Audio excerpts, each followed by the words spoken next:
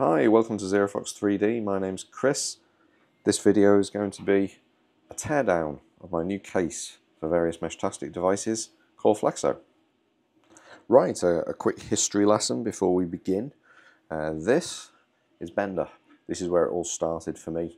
My original case for the Heltec V3 featured a very simple design with a front cover, a body, a back cover, all snapped together with no screws, so it's nice and seamless. It was very well received, and there's over 3,000 of these worldwide, would you believe? Now, Flexo is Bender's big brother. It essentially evolves the concept and the idea, but it supports lots of different boards. So in here you have a Heltec T114, it supports the Heltec V3, but then you also have the Rak WisBlock boards, the Raspberry Pi Pico with LoRa hat, and I'll be expanding even more boards going forwards as well. So the design of Flexo is similar to Bender in that it is still seamless and it still snaps together, but at the same time it's very different. There is no back cover. There is only a body and a front cover. The internal layout is very different as well. So if we quickly take apart Bender, the battery is accessed through the back cover, where you'll find the battery holder. And if we pop off the front cover, you'll find the board is actually mounted to the inside of the main body.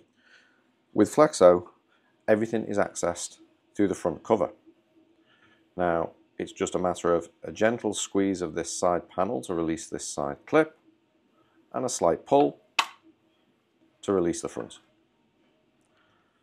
That reveals the internals with the board mounted to the front cover.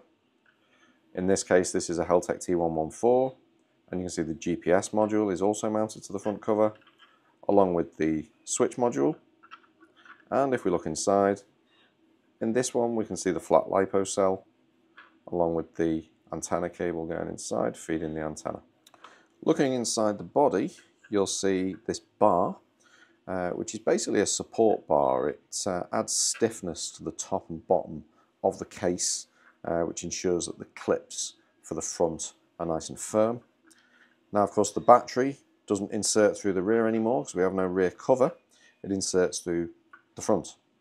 If we look at the 18650 option, it includes these little brackets that slot onto the holder at either end. This then slots into the body, like so.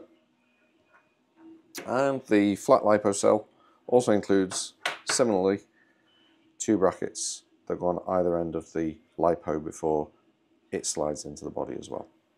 The switch module is a custom PCB that features the switch along with two JST connectors, one of which you plug your battery into, and the other one, a custom cable is provided that feeds the board. So with the Heltecs, that has the correct connection on the end, and if we look at the rack, it has a cable that takes a standard polarity battery and reverses it to be the correct polarity for the rack. The switch module itself is secured to the front case with two 10mm hex bolts, and I also provide an Allen key in the kit so you can fit these. If we flip it over, there is a retaining support that goes over the PCB module, and the PCB just pops out. You can see the switch, which is a really high quality C&K switch, which is used in medical equipment and all kinds of things. And then the button itself pops out, and this time it can only insert one way, which always used to confuse people with Bender. The final piece of Flexo is what I call the smart mount, which acts as a wall mount and can also be used as a GoPro mount if you want to mount it to any GoPro mount, such as a suction cup in your car, etc.